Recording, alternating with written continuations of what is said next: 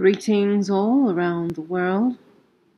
So this video is going to be about gardening and how to grow roses from seed. I'm mad about roses, and I have been for years. My mother and grandmother all grow them obsessively, and that is always a topic of conversation that we've had together. And since purchasing my little farm, I have 2 acres, I have been trying to create a rose and date farm, and I am. It's just taking a little time. And roses, when you buy a lot of them, obviously prices add up. I've had to be a bit crafty of how I can have roses without paying for the cost of a new rose, or especially a potted rose. And so I have tried my hand at growing roses from seed and from cuttings. I'll talk about the cuttings in another video, but this is about the seeds. Ever since I've really became very passionate about roses, I have always tried to germinate them from seed. And any of you know that you will know the challenges of growing roses from seed if you are not knowledgeable, or if you don't have the information of how to do it properly, because that's all it comes down to, is knowing the environment that the seed is akin to or natural to. For many years I tried to grow them without success. I didn't know the best way of how to do it, and when I found out the process, I killed them with too much love. I've never germinated roses from seeds until now, and I want to share what worked for me, and so keep watching. The rose seed comes from the rose hip, and the rose hip is the ovary part of the base underneath the petals of the flower. This is way that this hip is formed is through either manual pollination by hand or by insects such as bees or ants or any kind of little insect. Once the hip is formed over several months and it turns red and orange, you are basically red like this, or orange. This is a little bit on the green side. There's still a bit of green tinge, but this was actually picked for me. I didn't actually take them, but I'll chance my luck with them anyway. And so once the hip is formed and is a nice color like this, and so at this point it's ready to cut open the seeds. I've actually had these in the fridge for about a month, and I need to cut them open. But you cut them open, and inside is going to be a bunch of little seeds. And so once you have your seeds, you can't just plant them in the soil. You need to go through a process which is called stratification. And stratification is when you put seeds in a cold environment where they become dormant, they're suspended from activation or growth, and they basically go to sleep. For roses specifically, you are best to keep them in the fridge for 8 to 12 weeks.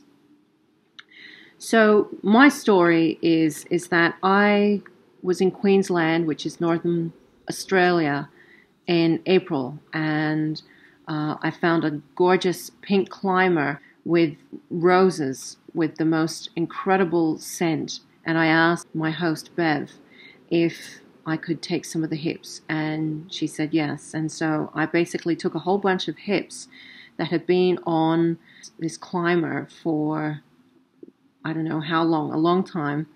And this climber we estimated to be an age of about 30 to 40 years, Bev said. So back in the 80s. And it's gorgeous, it's huge, it's amazing, and the smell is unbelievable. So I collected all the seeds. I then had the job of soaking the hips and then cutting them open. And here are a bunch of seeds that I've had in the fridge. Now, obviously, there's a little water in here. I've added that this morning because I'm about to put these in a tray. So This is what a seed typically looks like. I've actually got these seeds in vermiculite. That was my first error when trying to propagate them initially, was the soil medium was too wet. You can't be frightened that, this was my problem, is that I was frightened that the seeds would dry out and they wouldn't germinate. Well, I did the opposite.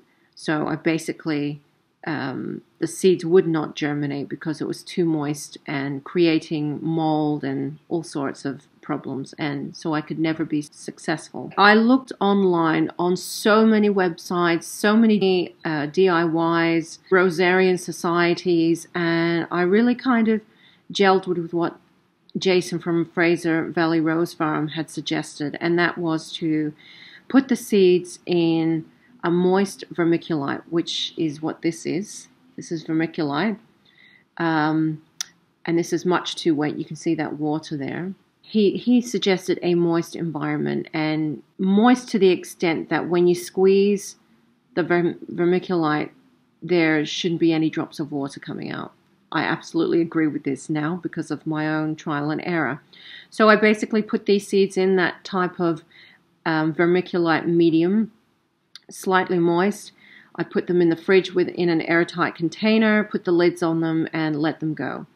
2 months later, I opened the lids and I was so disappointed because there was mold on the top layer of the seeds, and I thought, oh no, this is it. Seeds are done. They're not going to germinate anymore. And so I basically tried to get more moisture out by leaving the lids crossed over the top of the containers like this to let some circulation of air flow into the seeds. And I kind of forgot about them because I felt like my dreams were dashed and the experiment was all finished, and basically I had wrecked the seeds yet again, and I was disappointed because I wasn't going up to Queensland anytime soon, and I spent all that time cleaning them, soaking them, preparing them, doing everything exactly how I should, and then only for them to be moldy, and I thought it was all over. Well, so anyway, I came back, started this in April. I checked the seeds in June, early June, and then I checked them again because I forgot about them a few days ago. And I checked them and I couldn't believe what I saw. I saw, as you can see, I saw some gorgeous sprouts, little roots coming out from the seeds. I could not believe my eyes. I felt like I had won the lotto. I was so happy that I hadn't destroyed the seeds by overkilling them with love.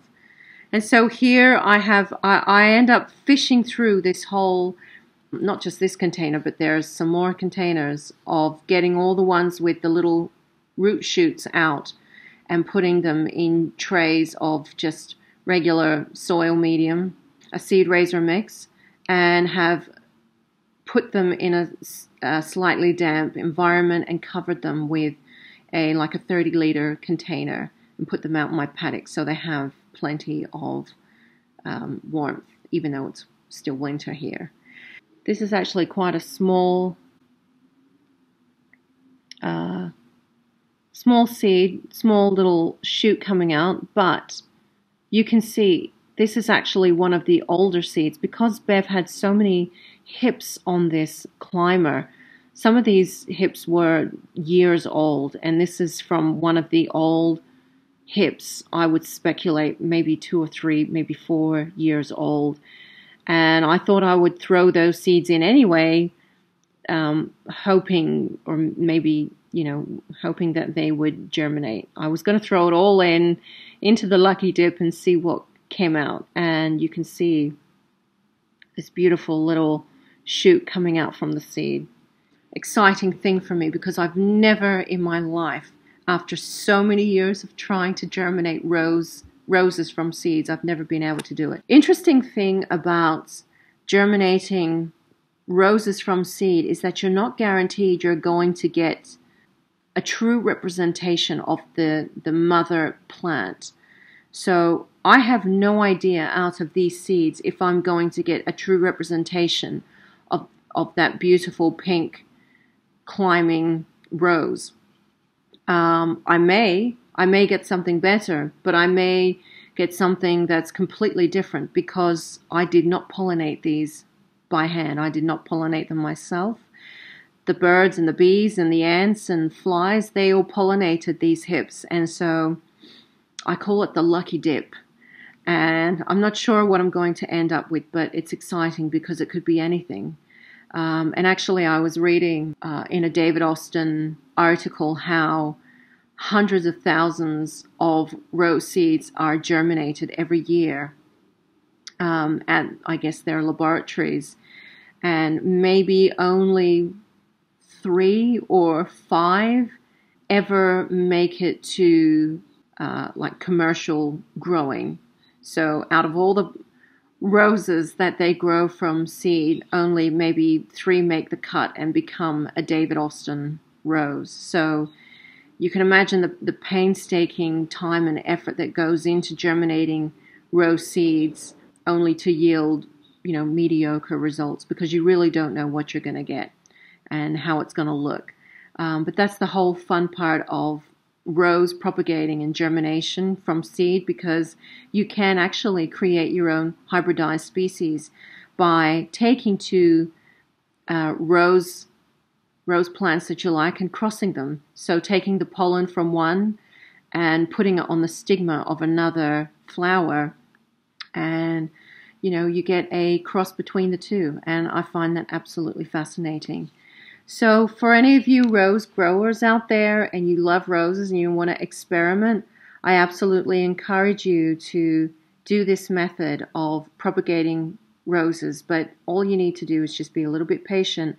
And I will suggest that when you put your seeds with the vermiculite, have it almost dry to the touch. Believe me, these rose seeds are resilient. They do not need much moisture to get them going, and that's my lesson learned. So even though Jason from Fraser Valley Rose Farm says to have it moist, in my experience, I would even go a step further and have the vermiculite almost dry. So, because you have to remember the fridge is already moist inside. It's already a humid environment.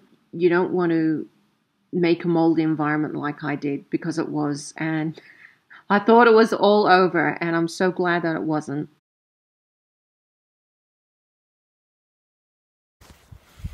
So this is how they're looking. There's hundreds of rose seeds in there. This is a combination of vermiculites and topsoil.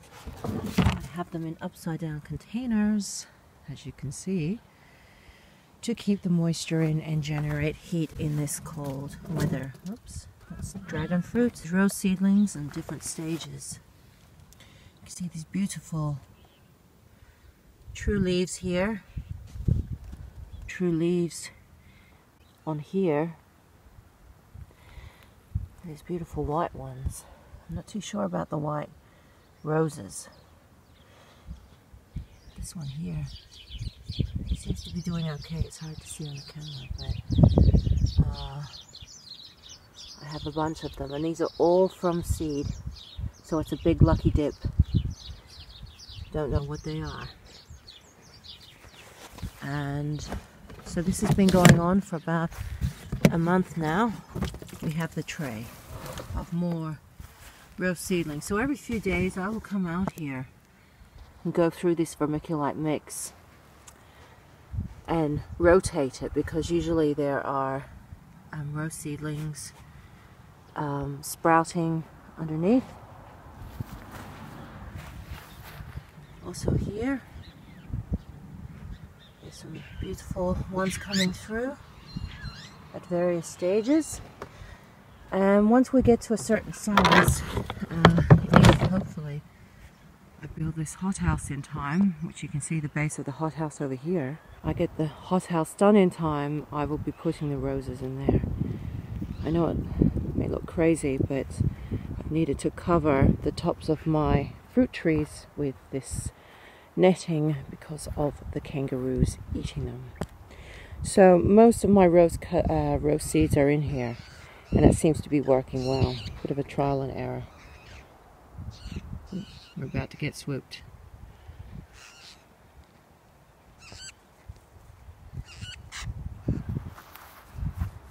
Good morning.